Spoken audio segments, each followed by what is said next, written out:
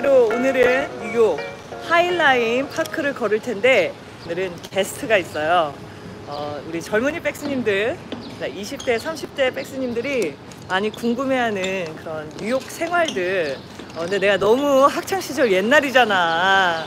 그래가지고 오늘은 특별히 뉴욕에 있는 게스트분을 모시고 20대 이야기를 들어볼 텐데 안녕!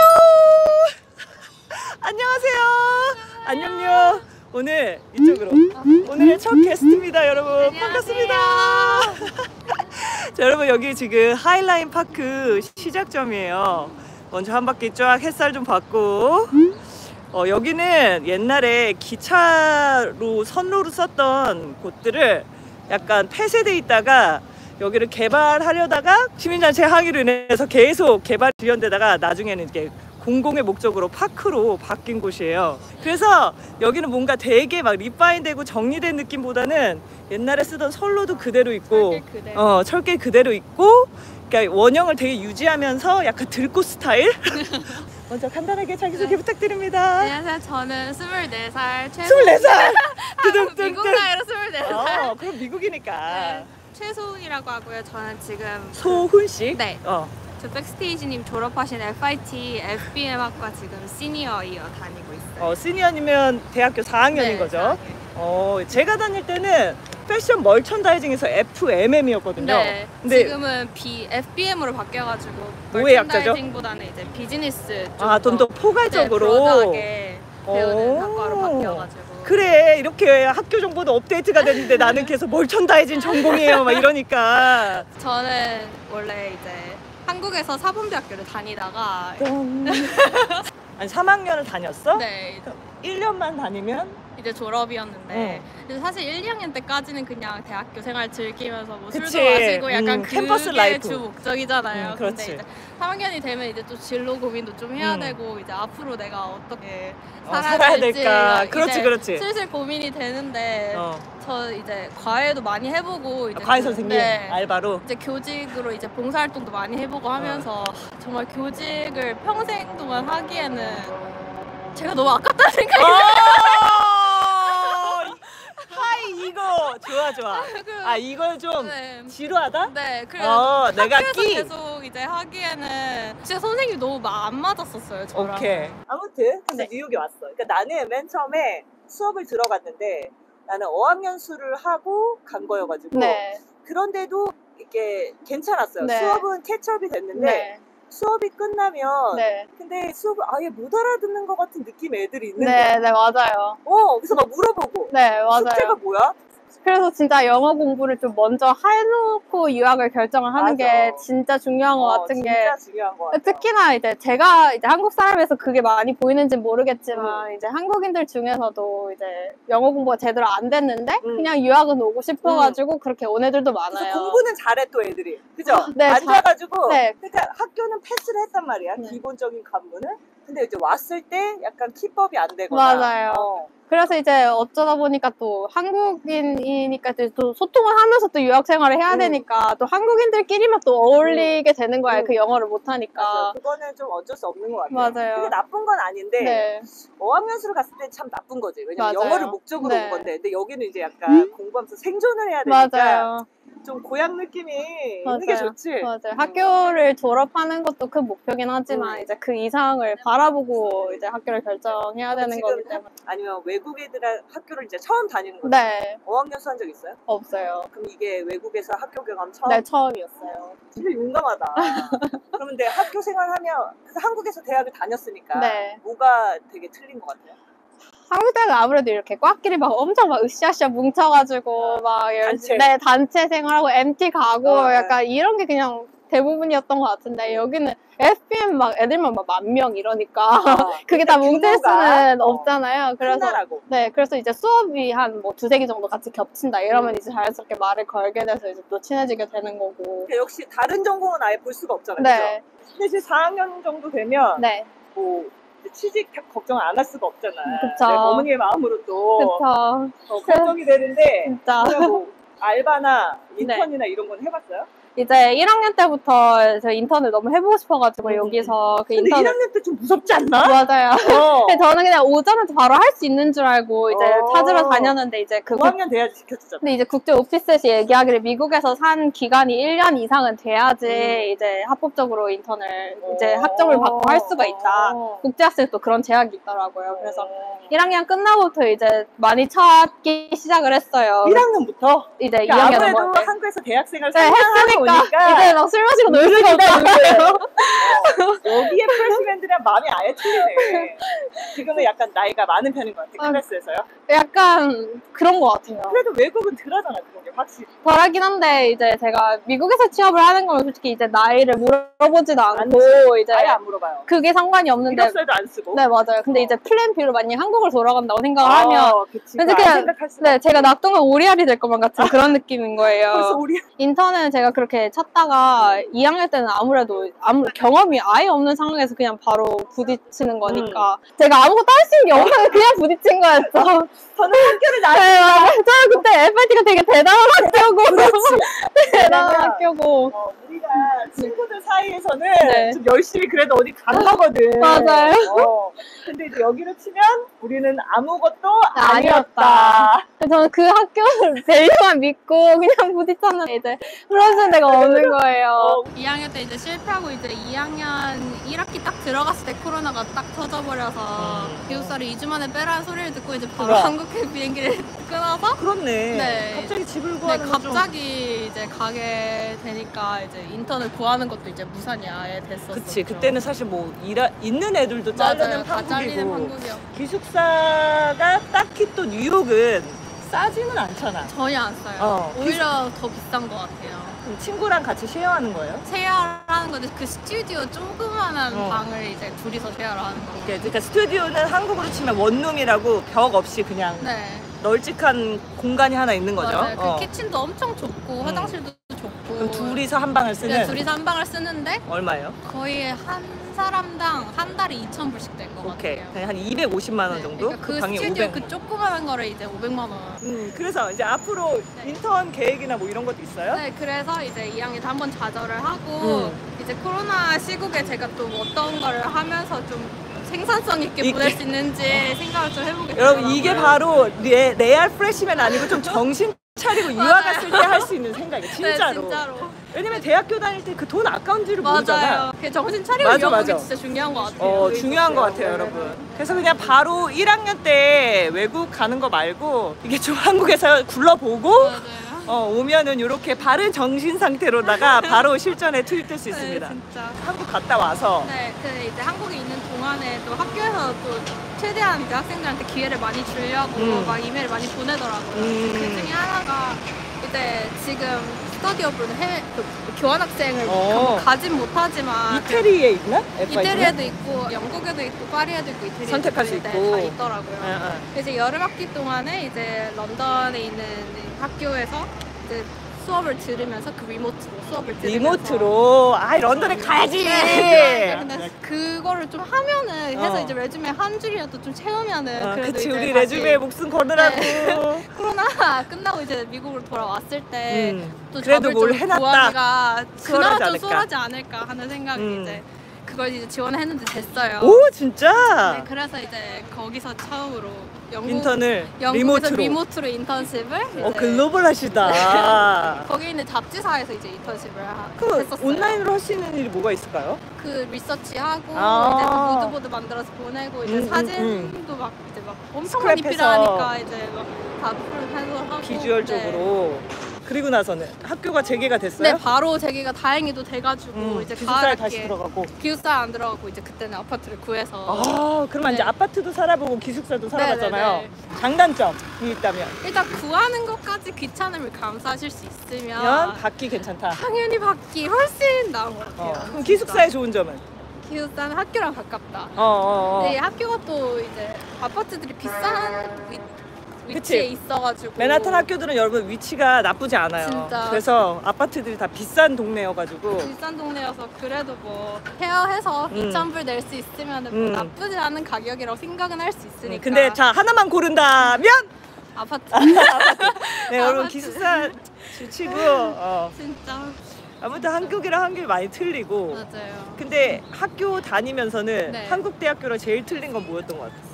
일단 과제 양이랑 이제 시험 기간이 이제 한국 대학교는 과제 기간, 시험 기간이 이렇게 되게 딱 정해져 있잖아요. 근데 미국은 그냥 매주가 그냥 과제가 있고 시험도 뭐 쪽지 시험 같이. 네, midterm도 한 달 동안 이어지는 경우도 있고 이러니까 막 기간이라고 딱 정할 게 없이 그냥 매주 바쁜 것 같은 게. 그러니까 우리가 흔히 아는 그 개념인 것 같아. 약간 한국은 대학 가기 전까지 죽어놨다가 대학교 가서 놀자. 맞아. 근데 여기는 대학교 와서 막 너무 빡세서 맞아. 졸업을 하기가 힘든. 진짜 너무 힘든 것 같아. 자, 그래서 이제 소시 이렇게 내가 이제 꼰대같이 자, 그래서 자네 대학을 졸업하면 무슨 일을 할 건가? 저는 이제 아직까지도 계속 고민 중이긴 한데 이제 아무래도 바이어 쪽으로 좀 더 기우는 것 같긴 패션 해요. 바잉. 네. 근데 바잉 그 직업도 네. 한국에서 되게 생각하기 힘든 일이었던 게 네.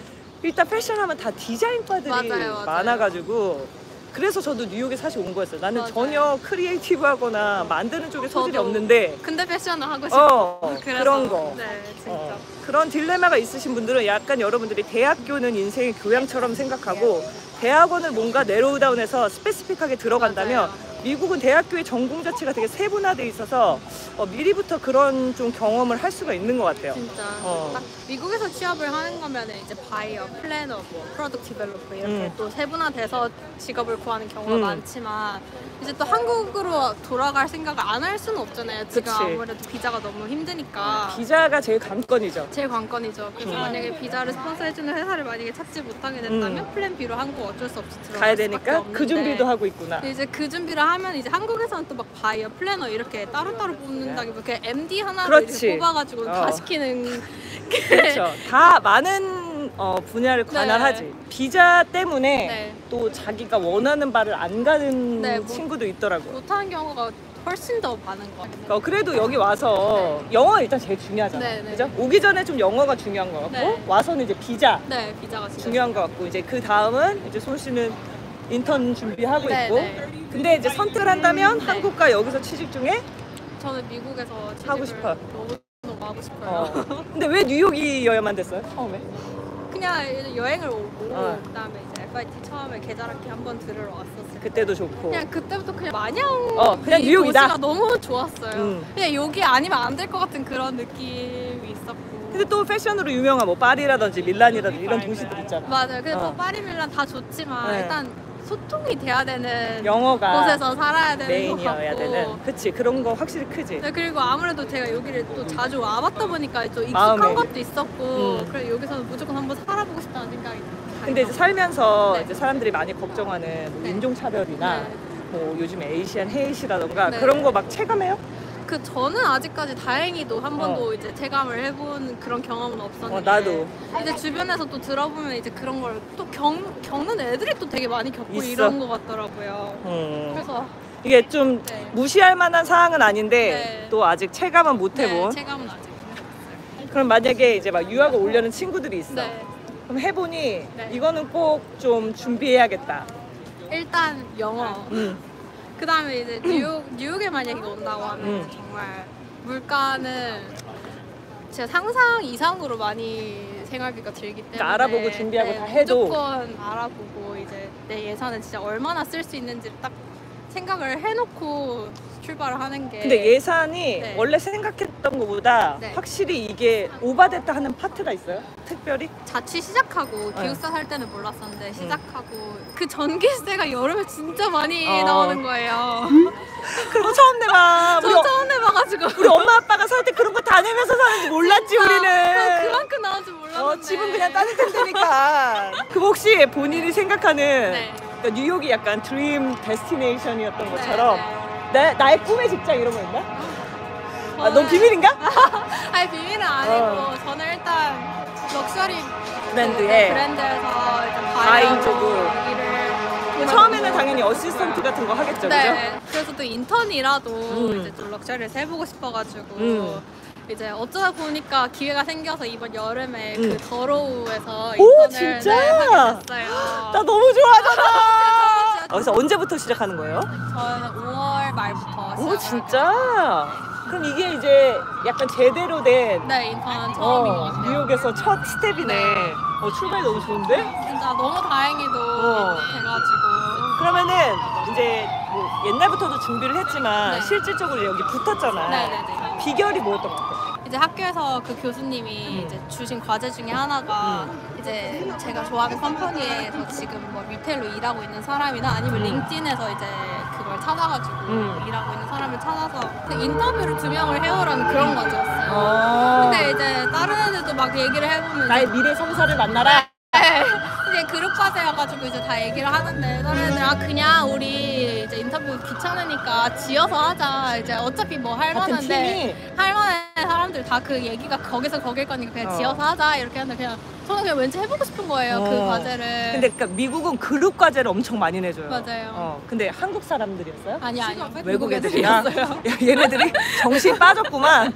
그냥 지어서 하자 이러는 거 해보고 싶은 거예요. 그래서 린틴에서 이제 찾았어. FIT에 나온 사람 중에 이제 더러 리테일 쪽에서 일을 하고 있는 분을 찾아서 아무래도 학교 알룸나이거나 후배면 그걸 어필할 수 있을 것 그럼. 같아서 이제 무작정 그 메시지를 보냈어요. 링크드인으로 혹시 이제 30분 정도 인터뷰를 할 수 있냐. 그러니까 여러분 이게 학연 지원의 시작입니다. 그러니까 되게 흔쾌히 이제 해주시겠다고 하더라고요. 그래서 이제 날짜를 잡고 이제 그때 줌 미팅으로 인터뷰를 했었는데 또 줌으로. 네, 그때 이제 또 제가 저를 얼마나 좋아하는지 막 이제 어필을 막 했어요. 인터뷰를 하면서 마지막에 이제 제가 3학년이고 이제 FBN 전공을 하고 있고 어떤 마이너를 하고 있다 이제 간략하게 얘기를 하니까 혹시 너 인턴십 원해? 라고 이제 물어보시더라고요. 근데 그분은 외국분이었어요? 네. 영어로 인터뷰를 네. 했어요? 혼자? 아니면 팀원들이랑 같이? 혼자서 했어요. 그 원해? 이러길래 그 당연히 원한다고. 지금 눈 커진 거 봤어? 그 자리에서 이제 HR 이메일 알려주셨어요. 이제 거기로 이제 너가 디렉트하게 레주메를 이력서를 보내면은 그러니까 이제 그분이 담당자는 아니었지만 네. 또 커넥션을 주셨어요. 네, 그래도 그래서 감사하지. 또 리플라이를 그 리플라이를 기다려봐라 하시길래 이제 저는 그 자리에서 바로 이제 이메일을 보내서 바로 좋다. 네, 그래서 인터뷰 스케줄을 잡고 이제 인터뷰를 보러 이제 또 그것도 줌 미팅으로 진행이 됐거든요. 그래서 줌 미팅을 들어갔는데 제가 인터뷰한 사람이 또 거기에 있는 거예요. 2명이서 인터뷰를 했는데. 대박. 그러니까 그렇게 커넥션이 돼가지고 이게 다 빅픽처로 보면 진짜로. 이 세상이 다 연결되어 있다. 연결돼 있어요. 그래도 좀 한 명이라도 나는 사람이 있으니까 좀 편하게 인터뷰를 할 수가 있더라고요. 그래서 하고는 바로 거기서 이제 하이를 하겠다. 대박! 여러분 빨리 박수 쳐줘. 짝짝짝짝. 아우 잘했다. 두드려야 열리는 분. 진짜 두드려야 열린다. 그 지금은 사는 데는 어디예요? 저는 지금 허드슨야드 근처에 살고 있어요. 맨하탄에 살고 있구나. 네. 무조건 맨하탄이어야겠다고 생각을 하는데 이유는? 너무 비싸잖아 근데. 네, 근데 강을 건너면은 사실 많이 싸지기는 하지만 이제 교통비도 교통비고 그리고 시간. 진짜 시간이 이게 메트로가 진짜 얼마나 지연될지 아무도 모르는 거잖아요. 그리고 여러분 뉴욕 메트로가 좀 너무 오래돼가지고요. 진짜 너무 오래되기도 했고 비가 오면 멈추고. 진짜 그러니까 멈추면 아예 방법이 없는 거니까 또 우버 타면 또 그만큼 돈대로 더 들고 이러니까 그냥 차라리 그 돈 더 내고 그냥 걸어갈 수 있는 거리에 사는 게 맞겠다 싶어서. 그치 또 생각을 많이 했구나. 근데 그러니까 외부 지역에 사는 것도 나쁘진 않아. 나쁘지 않아요. 나쁘진 않지만 내 생각에는 우리가 사실 여기 계속 산다는 보장이 없잖아. 네. 그렇게 짧은 기간 유효하게 어쨌든 할 지금 수 일단 있을 때. 할 수 있을 때 엄마 좀 미안. 자, 맞아. 우리 어머니한테 한마디. 보고 계신 어머니. 우리 소희가 하이라인에서 보면서 이렇게 영상 편지. 따단. 대구에 있는 우리 엄마. 돈 많이 써서 미안하고 빨리 취직할게. 덕분에서 자, 첫 월급을 받는다면 엄마한테 어떤 선물 하고 싶나요? 엄마 가방 사줄게 내가. 아 그렇지, 여자한테 일단은 가방이죠. 그래도 딸내미가 이렇게 훌륭하게 너무 잘하고 있죠. 여러분들 지금 첼시를 보고 계십니다. 저쪽은 허드슨 리버. 우리 주인님께서 저에게 수프 스티커를 보내주셨습니다. 감사합니다. 자, 댄스 나오나요? 아이고 못하겠어요. 첫 판부터 바로 춤을 시켜버리네. 감사합니다, 주희씨. 저희 끝나고 맛있는 거 먹고 인증 샷컷을 올리겠습니다. 우리 옥수수님께서 저에게 이렇게 큰 슈퍼챗을. 감사합니다. 자, 우리 한테 해나요? 할 줄 아는 게 이런 거밖에 없어서 미안해요. 감사합니다. 우리 옥수수님께 큰 절을 또 올렸습니다. 우리 여기서 좀 잠깐 쉬어갈게요. 우리 거의 끝물인가 봐, 그죠? 맞아요. 저희는 지금 여기 뉴욕에 새로 생긴 랜드마크 베슬 앞쪽에 있어요. 그리고 우리 소은 씨도 뭐 하고 싶은 얘기 더 있어요? 20대 초반이나 중반이시라면 이제 지금 하고 있는 전공이 마음에 안 들고 다 새로운 도전을 진짜 하고 싶으시다면 정말 때려치세요. 네, 진짜 지금입니다. 네, 지금 도전하는 게 정말 남는 장소인 것 같아요. 그래서 소은 씨는 3학년 때 때려치. 나는 대단한 게 난 그래도 졸업을 하고 왔거든. 네. 소은 씨는 3학년 때 완전 다른 네, 방향. 다른 방향으로. 근데 지금 너무 행복하다 네, 아니라. 너무 행복해요. 눈 커진 것도 봤죠. 그러니까 좀 자기 자신을 좀 잘 알아야 될 것 같아요. 맞아요. 뉴욕도 너무 잘 맞았고 네. 학교도 준비해서 온 맞아요. 거였고 전공도 그렇고 네. 하니까 그렇게 회사 같은 것도 리서치해서 탁탁 만약에 이렇게 왔어 아무것도 모르고 뭔가 외국에 대한 동경만으로 맞아요. 오면 그러면은 이제 실패할 가능성도 많지만 삽질을 더 많이 해야 되고 길도 돌아서 가야 되고 하니까 이 각도 예쁘네. 우리 가지 말까? 여기 썸네일? 조금 더 걸어가 볼까 봐. 네. 계속해서 뭐 익스펜션 되고 있지만 여기는 제일 서쪽 끝이거든요. 맞아요. 그래서 이런 베슬이라는 벌집 같이 생긴 게 생겨가지고 맞아, 이거 하나 있어서 되게 좋은 것 옆에가 같아요. 네. 여기서 이렇게 한번 보시고 MBTI 뭐예요? ESTJ. ESTJ세요? 진짜요? 그래 어쩐지 바이브가 같아서 지금 인생 루트가 비슷하잖아. 또라이가 찾고 다니다가 갑자기 뉴욕을 간다 그러냐고. 엄마는 지금 손자리 알아보고 있는데. 진짜로? 학교 잘 나와서 선생님 해가지고 시집 딱 보내려고 그랬는데 딱 저희 엄마 엄마 뉴욕에 꿈이었는데. 가야겠어. 그래서 가장 좋은 놀이 문화는 뭐였어 뉴욕에서? 뉴욕에서? 클럽? 미술관. 어머니 잠깐 나가 보세요. 지금 깜짝 놀랐잖아. 유학 준비할 때 유학원 도움 받으셨나요? 네, 저는 이제 대충 어떤 프로세스를 거쳐야 되는지 한번 보기 위해서 유학원을 한번 거쳤었던 적이 있어요. 아니 근데 나도 유학원을 가봤는데 네. 사실 그게 등록하거나 이럴 때 돈이 드는 거지 상담하고 이럴 땐 돈이 네, 안 돈 안 들어요. 들어요. 네. 그래서 적극 활용하시면 네, 상담만 받아도 충분히 도움이 많이 되니까. 진짜 많이 돼요. 많이 활용하세요. 저도 유학원에 가서 엄청 정보 많이 캤습니다. 진짜 리서치 할 때 그래도 좀 방향성을 유학원이 그렇지. 많이 제시를 해주니까. 그리고 여러분들이 모르는 학교도 나올 수 있고 맞아요. 전공 같은 것도 맞아요. 학교 바뀐 요강 같은 거 얘네들 다 알고 있어가지고 진짜 다 유학원이 정보가 제일 많은 것 같아요. 괜히 어디 가서 친구한테 물어보지 말고. 그래 여러분 오늘 제가 소은 씨랑 또 즐거운 얘기 많이 함께 해봤는데 여러분 좋아요 구독 알람 설정 댓글도 많이 남겨주시고 네, 꼭 눌러주세요. 오늘 함께 해주신 백스테이지 너무 감사드리고 감사합니다. 조태꿀맴 많이 해주시고 우리는 여기 있는 식당에 갈 거예요. 잘 되시면 커뮤니티에 정보는 어느 네. 커뮤니티? 우리 커뮤니티? 백스테이지에다가 남기 알겠지? 네. 풀타임 됐는지 남길게요. 비자는 됐는지 다 남기란 말이야. 네. 우리 언니들이 다 궁금해하니까 저희는 오늘 여러분들 슈퍼챗으로 많은 사랑 주신 거에 또 맛있게 점심을 먹도록 하겠습니다. 감사합니다. 감사합니다. 우리는 자연스럽게 인사하는 걸로 하는 거야. 자 여러분 이제 라이브를 시작해 보겠습니다.